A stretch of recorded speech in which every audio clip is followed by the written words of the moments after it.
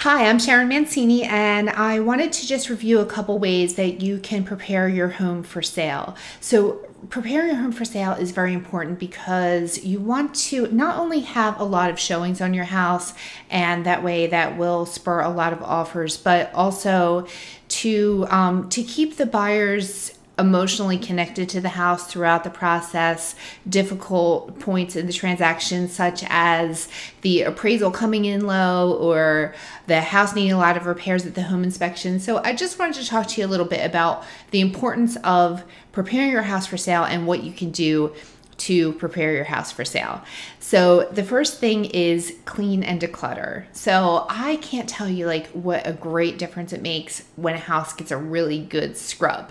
So living in our home, sometimes we don't really see that the house needs some cleaning or some decluttering. And so I think it's really important to look at your house with a fresh set of eyes as the very first step in preparing your home for sale. So when you look at your house, you don't see it. You run in, you run out, you sleep, you wake up, you live in your house all the time. So sometimes you don't see how much you have collected over the years, and having a cluttered house is really probably the biggest detriment, besides a smelly house, in getting a lot of offers and possibly going over asking price for the sale of your house. So what I recommend is, one, hiring a professional cleaner. If you need a recommendation on that, let me know. I would be happy to refer someone. And secondarily, decluttering. So go through your house, find out, just take a look around and see what collections you have, what extra furniture. Most people have way too much furniture. And so see what furniture that you're not going to be bringing with you on your move, and let's go ahead and take that out before the house even goes up for sale. Also remove things like picture collections. A lot of times people will have family photos on the wall, and you want to remove really personal items like that, and it also gives a fresh new look. So what I am going to recommend is to take a look at your house. Think of a builder's model home and how that feels. Our goal is to really evoke feeling when people come through your house. So builders have spent hundreds of thousands of dollars with designers figuring out what makes people buy. And when you go through that house, it's perfect. It's absolutely beautiful. You just want to give up your whole life and just move in. So that is the point of doing that.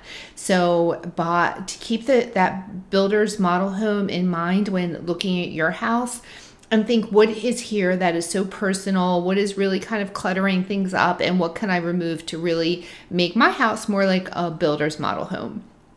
So number 2 is repair and touch up. So sometimes you've been living with something like a broken closet door for years, and you're like, oh, whatever, I don't even care. I don't have time to deal with it. Now is the time to go through your house, figure out what isn't really in working order, because when you have buyers coming through, you're going to have people doing things like opening up your cabinets and opening up your closets. And we want to make sure that everything is really in good working order and that the house is well maintained.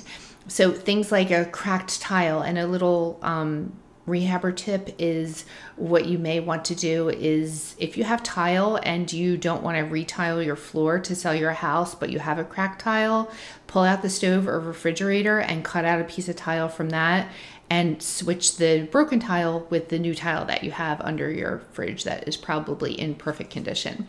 So it's little things like this that you really just want to fix up and make the house look as fresh as possible.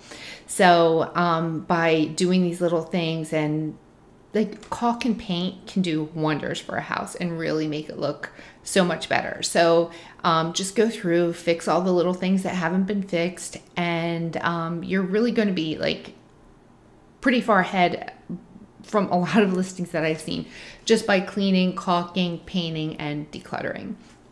So number 3 is staging. So I'm going to do another video on staging. I have a strong background in staging, and I had a home staging company from 2008 to 2010, and I learned a lot about it, and I really love it. So when we are working together, I will help you to stage your home to get the highest amount of money in the shortest amount of time. So what stage is to really, I had talked about emotion just a couple minutes ago, and people aren't buying windows and doors. They are buying with emotion, and they want to live in this home, and they want to see their babies crawl on the floor, and they want to renew their vows in the backyard. And that is what this is about, is really evoking emotion by setting the stage to sell your home. So I will work with you in staging your home for sale, and you will be amazed at the difference that it can make just by changing the placement of furniture and making it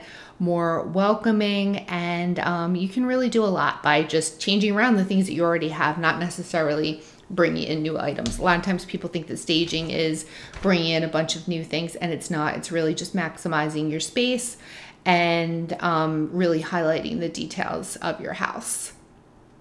So next is enhance curb appeal. So curb appeal, what is that? When somebody pulls up to your house and they are out house hunting, or they're just driving by, they've seen it for sale and they're driving by, or they're ready to come in and take a look, they are going to see the outside of your house first. Also, when they're working with a realtor, the realtor is going to be working with the lockbox, and that is their first view of your house. Is while the realtor is getting the key, they're going to be looking around. They're going to be looking at your porch. They're going to be looking at the stoop. So you really want to make it as appealing as possible. So what I would recommend for curb appeal is paint the front door. Number one. Number two is put a wreath on the front door. And three, we will also stage the exterior of the house. So we will make a nice little porch or stoop setting that's really just makes the house look very appealing. So in addition to that, I also recommend doing some work on your flower beds and front lawn, and just get a professional to mow the lawn and trim and mulch the flower beds, and really just make it look fresh and new and clean, and really just like someplace that someone could walk up to the door and be like, wow, this is just really nice. What they've done here is terrific. I can't wait to see the inside. So the next one is let in natural light. So probably in the course of living in your home, you have perhaps vertical blinds or heavy drapes. I recommend removing them, putting in sheer, pretty, white, breezy curtains. So on every window, you want to have just light and bright all over your house. Like, we really want it to be as bright and light as possible.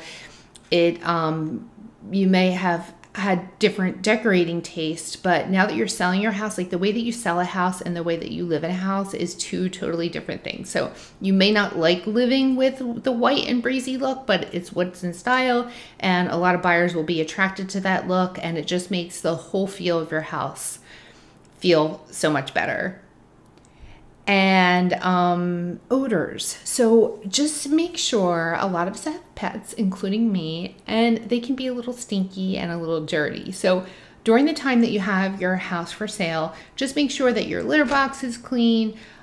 Make sure that you either remove your dog or crate your dog during showings, and keep the area around where your pets are, their litter, their crate, their food areas, neat and tidy. And we will work on ways that you can really make your house smell terrific. I really don't recommend like really harsh air fresheners, because a lot of people are very sensitive to that. And it also might look like you're trying to cover up something like a scent in your house.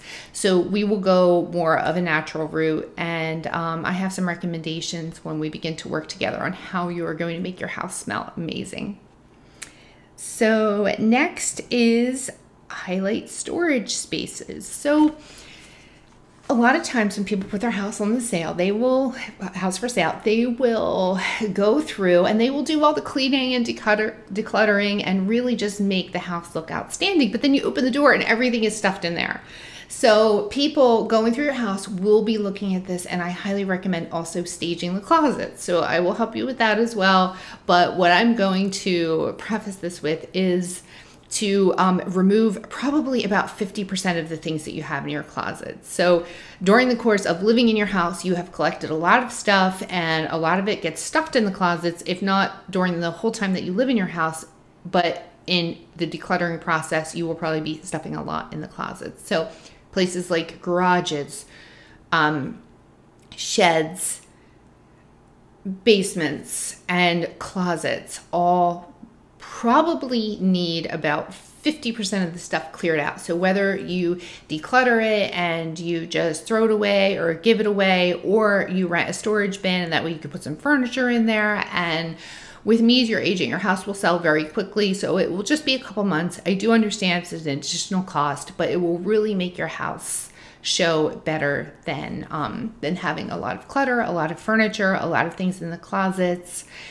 So I am Sharyn Mancini. I'm a real estate agent. I also buy houses, so you can reach me on Facebook, Instagram. I will link my phone number, email, and my socials down below in the comments, and I hope to work with you soon. Thank you.